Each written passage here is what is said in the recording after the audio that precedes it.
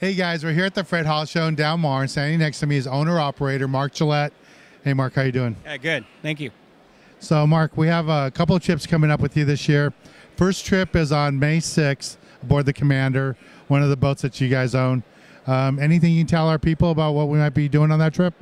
Well, if anything like last year, we'll be fishing either Santa Catalina Island, San Clemente Island, or Santa Barbara Island, fishing yellowtail and rockfish with a chance of white sea bass and halibut.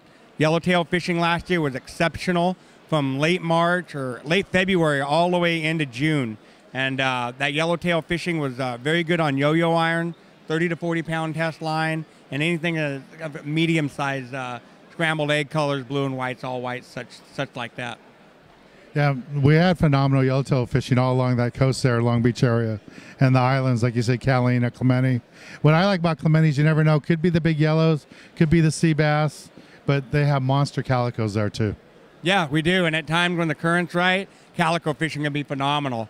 One of the things you want to do is you want to get up in the dark while the boat stops there and try to fish them in the dark. A lot of times the calicos only bite at night at San Clemente Island. Yeah, and the sea bass seem to like that first light too. Yeah, they do. Sea bass are very keyed into low tide. So when you want to check your calendars, see when the low tide is on the tide chart, and always make sure you have a bait in the water an hour before, during, and after the low tide period.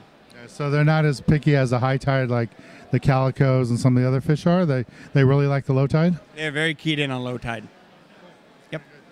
All right, well, we have other trips coming out with Mark. We'll be on the Commander for another trip, and then on the Eclipse we have a 2-day trip too.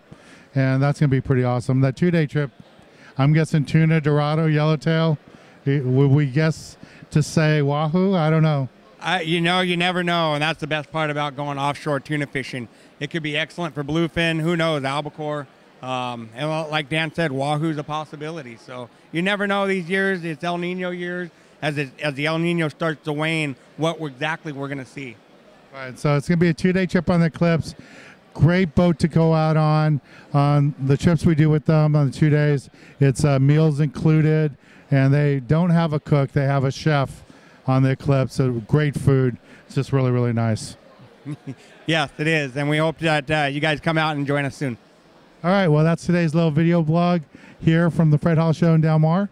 Thanks, Mark, for joining us. Thanks for having us on. We look forward to fishing with everybody soon. Yep. And for more information about Mark's boats, where can they go? Then go to sport-fishing.com or sport-fishing.com. And to get all our video blogs, subscribe right here on my YouTube channel. We'll talk to you again really soon.